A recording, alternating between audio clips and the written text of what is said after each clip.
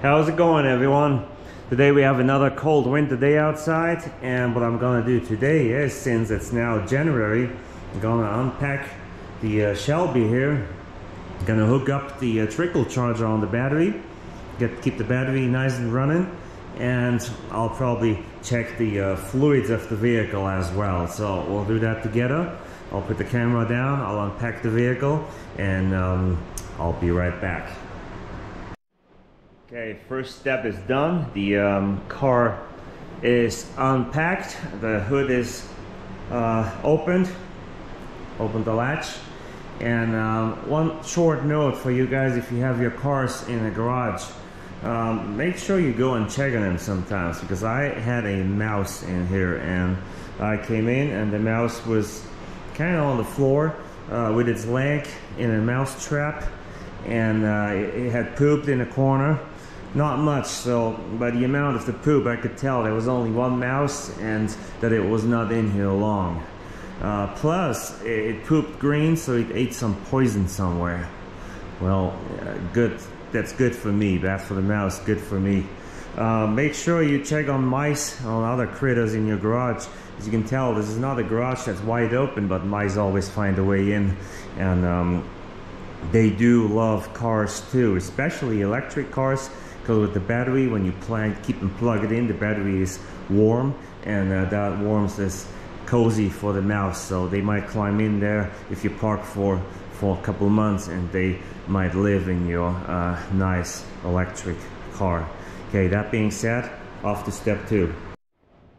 All right, here we go. The car is open, and since I had that mouse in the room here, I put up some extra light so I can look through the engine bay here and make sure there's no mouse residue anywhere.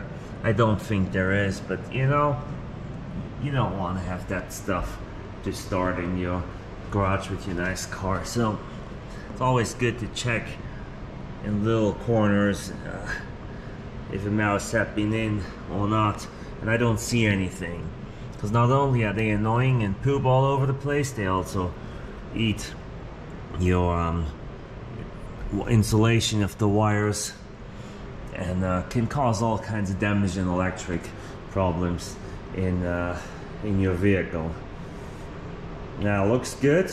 Get the battery ready. Plug it in. Take this off. Here we go. Carefully put that aside. And here's the battery. Doesn't it look small? It always looks so small to me. I'm used to bigger batteries by other vehicles, I guess. And here we go. Get the trickle charger out. I'll hook that up, and we'll make sure that battery stays nice and fresh. Now, that being said, that battery there came with the vehicle in 2017, and so it is getting old, you know. Batteries don't last forever. This is a Ford Motor Company battery. They are pretty good quality, but still, they don't last forever. So I may have to think about replacing that during the upcoming year, and I'll have to see what battery I will replace it with. You know, that's one of the things to think about. And let's check how many miles I have. I'm embarrassed I don't have many miles at all. Here, let's see. Come on, it's all booting up here. Come on. Are we a little slow today or what? So take a seat in here. System off to save battery. Okay. Well, I guess it's good that I get the trickle charger out then. So let's do that instead of wasting time by looking into the car. Alright, I did that. And I'm sure you're all car guys that know how to do it. You put the red clamp on the positive terminal of the battery, and the black one on the negative, meaning on the a part of the body, the chassis of the car.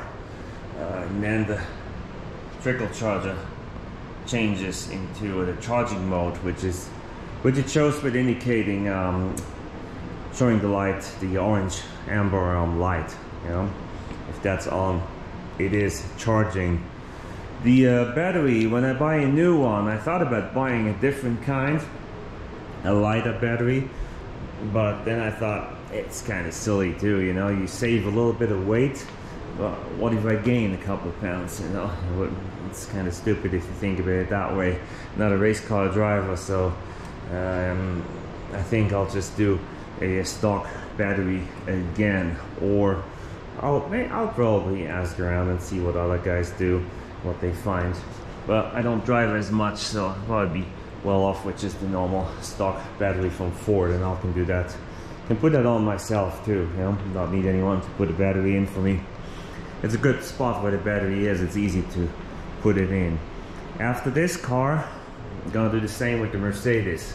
And same there, pretty easy to replace the battery because it's in the trunk, on the right side of the trunk. So, and that's a big battery, very large battery. All right, this thing here is done. Let's check again. I don't think it will chime me mileage, but it might. It's not showing me much here. Let's wait a second and see what it does. Let's turn on the ignition. There we go. Okay, I know that that's open. Alright, now it shows me at least the mileage there, and it says 12,496 miles. So that is not much. Here's our temperatures here in the garage. I have it heated, probably hear the heater. So cylinder head temp is now 46, 59 for inlet air. That sounds like too hot. I don't think it's even 59 in here, but that's what it says. Trans oil temperature 46, and yeah, axle oil. So everything is basically about 46 degrees, and as you see, the tires are a little bit on the low end, and I have a air compressor here too, so I can take care of that as well. All right, turn it off, exit the vehicle, and I say thank you for watching, and I'll see you soon for the next video. Can't wait to get this beast out on the road again and drive it. I miss the sound and just miss driving it around. It's so much fun. So thanks for watching. If you haven't done it yet, please subscribe, and I'll see you in my next video. Have a fun day.